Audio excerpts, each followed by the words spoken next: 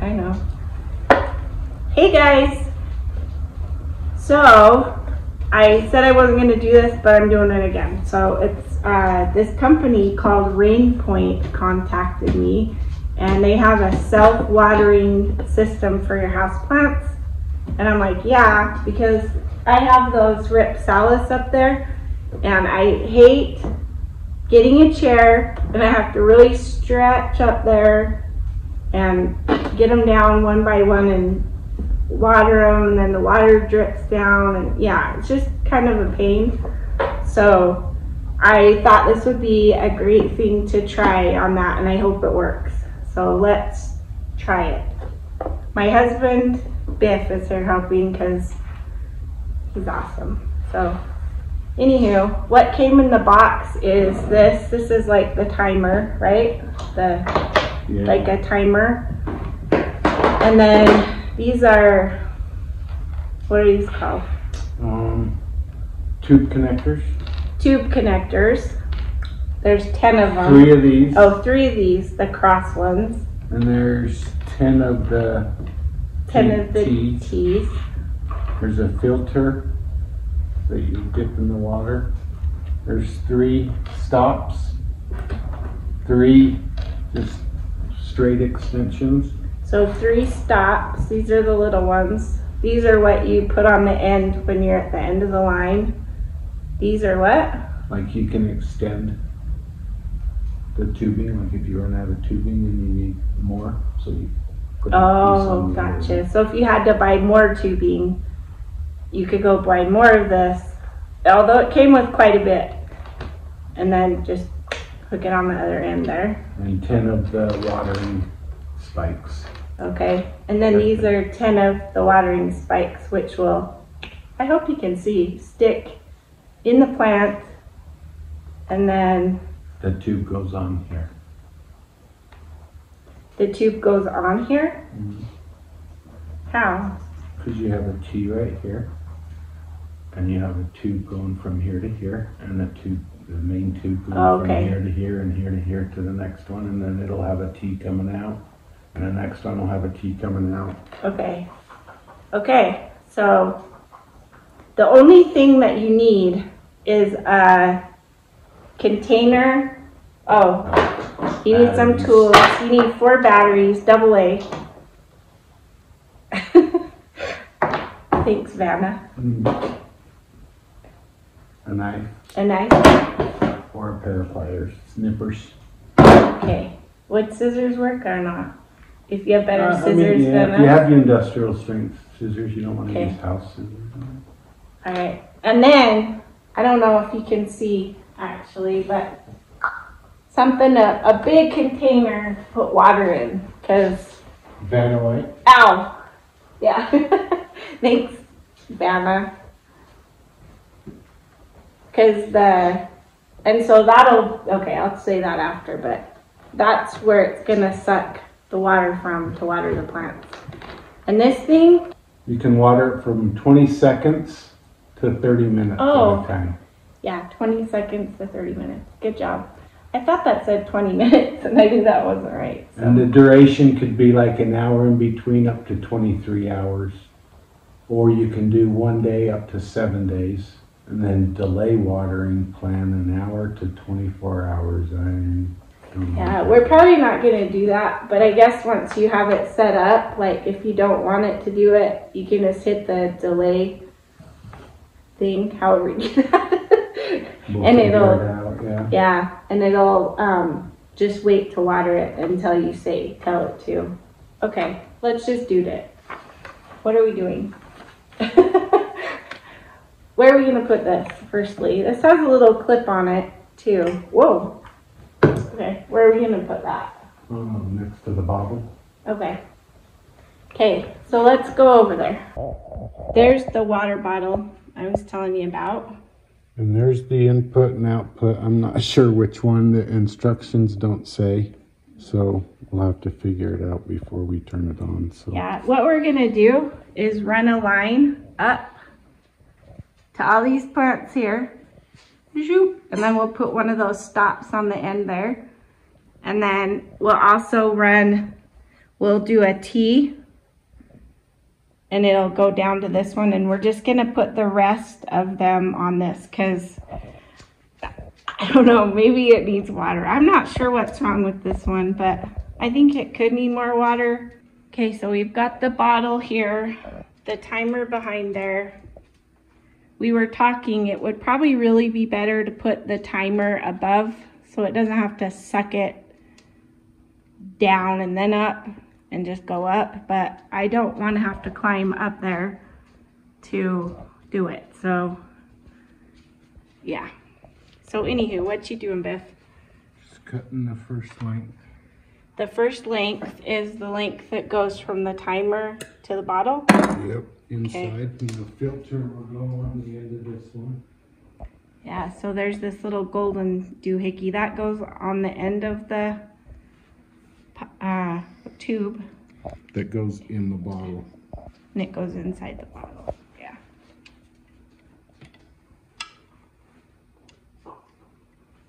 And like Rich said, or Biff, I don't know if this is in or out, but I'm guessing. Like there's nothing on here that tells you. Is there a standard? No, if I don't know it if there is. Okay. So I'm gonna guess it's this one. Hey, we're putting, well, he's putting the batteries in. 4 AA's.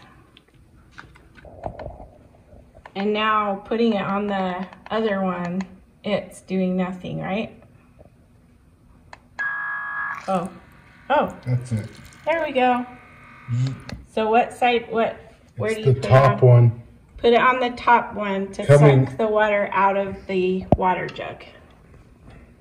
Okay, so now he's measuring how much we need to go to the first pot there.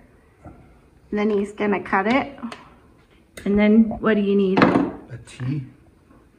Okay, so he needs a T, which is this doodah, and then one of these. One of those, yeah. Okay, so he's putting a T in the end he cut. Oh, okay, so that's, you gotta cut off a little piece of the tube to hook to this thing that sticks into the plant. Okay, so that's what it looks like so far. There's the thing that sticks in the plant, hooked to a little tube, hooked to the T.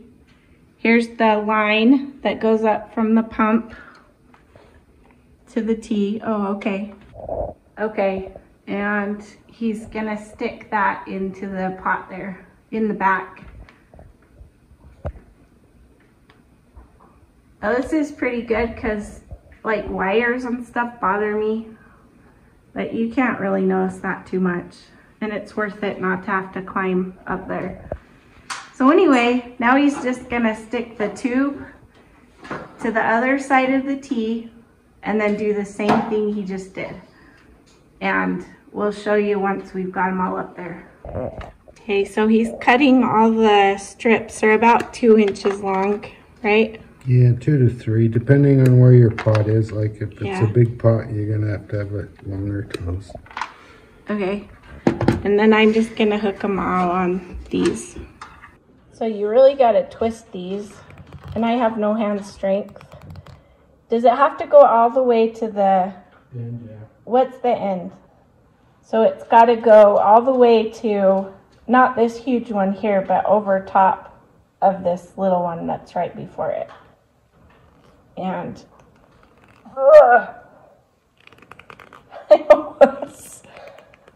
okay, I'll get it.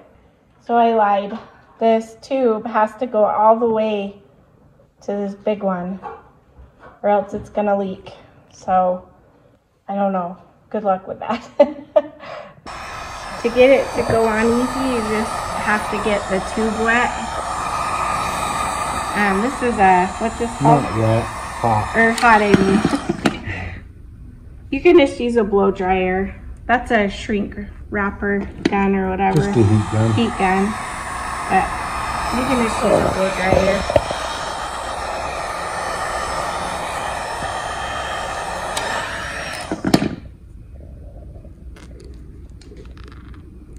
And then once you get it hot, it goes, where is it? Goes right on. Right to that big part. While she's doing the heat gun, I'm gonna run the tubes and I'm just gonna cut the tubes, measure from half of the pot to half of the pot. That's one tube all the way there. And cut the tubes as you go? Yeah. Don't cut the tube with a razor knife.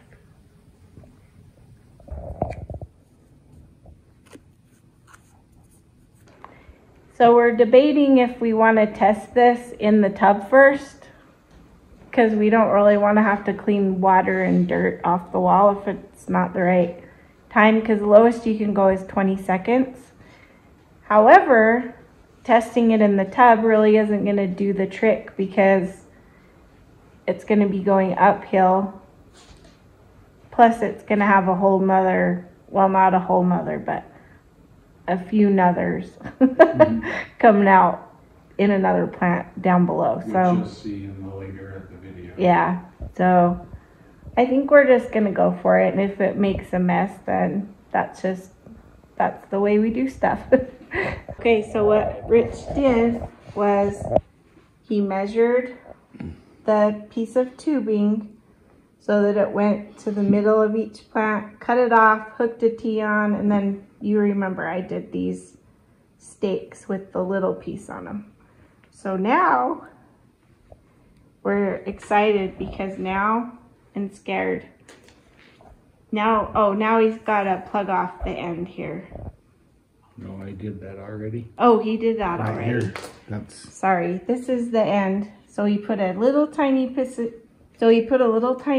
of tube on the end and then put the stopper. Okay, and that'll go at the end of this line. Okay, so now he's sticking it in all the pots.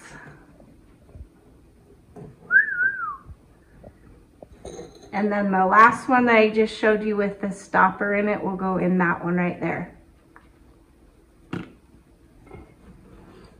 Oh, and I want to say that I'm really grateful that I have a husband who will help me in all my shenanigans. But he actually is doing it and I'm just videoing it. Except I did put little doohickeys on those other little doohickeys. We had a little leakage on the floor, not a big deal. It's just because we had it hooked in the water thing to the pump and it was coming out the other side, which wasn't hooked, that goes to the plants, if that even made sense. I think it might have. So anyway, those are all hooked up, and now we are hooking another one. We're like gonna tee off of this pipe or tube off of this tube that's going up and make it go down to this Philodendron gloriosum, and then we're gonna put three stakes around the base. Around it. Okie dokie. So we're a little worried because 20 seconds is a lot. 20 seconds is kind of a long time. And that's a little pot, and that's a little pot. And those are all little pots up there, the rhipsalis. But it also has to go uphill to go to those. And I feel like most of the water is going to go downhill to that. Where am I? Where? Right there. To the... So weird. Philodendron gloriosum. So my husband had an idea. Sort of. Let me tell you. Or let him tell you. You're making juice, grape juice. On the juicer, they have the little pinch thing. Clamp? Clamp that goes on the tube that shuts off the flow of water, the juice. You squeeze it and then you can fill your bottle. So maybe you can get one of those to go on there. We may have to do that. Some kind of clamp to go probably on the one that goes down to the gloriosum is what I'm thinking. Do you think it's, well, I think it might work out perfectly. This is what we come up with. These are just gonna stick in here. But that's with the cross instead of the T's. So there you go. Okay. Are you nervous? Mm-hmm. We were thinking another indicator of how much water is coming out is how much water we have left in our bucket. Hopefully we'll notice that before we notice the water and dirt going down the walls. Just kidding, not saying it's gonna do that, because I have really, I think it's gonna work out perfectly, but gotta be prepared. Side note, they gave us plenty of tubing, so our plants are pretty close together, but if you had some that were farther apart, I mean, how much do you think we used, dear? So we probably only used half. We're setting the time now. Come here, Booner. So Miss Booner, she went to the vet today and she had a surgery. Well, she had her teeth cleaned and they removed about half of them, I would say. So she's not, well, she's feeling real good and she's feeling real bad all at the same time, huh, Booners? Poor girl. I don't know what Violet's doing over there. Violet, she's deaf and blind. I thought that it wasn't working. We've got it set to go off for every 4 days for 20 seconds. And it seemed like the box wasn't turning on. I don't know. It all of a sudden just turned on and you can see, gosh, I need to clean off that windowsill, Grody. You can see it's set for every 4 days. I don't want to move it. Hopefully you can see that. Every 4 days, 20 seconds. You can see the water went down the tube. So once it stopped pumping it up to that tube, once the 20 seconds was over, it's going down, and some of it's going down into this pot here. So you can kind of see. And it looks like it did water all of those plants up there. It went through the whole tube, so that's awesome. And it only used that amount of water. So I think it was about to right there, and it's to right here now. So I think that should be about right for every 4 days. Hey guys, well, thanks for watching. I hope that you liked this video, and if you're interested in this automatic watering system, I'll put it down in the description. Have a great day. Plan on.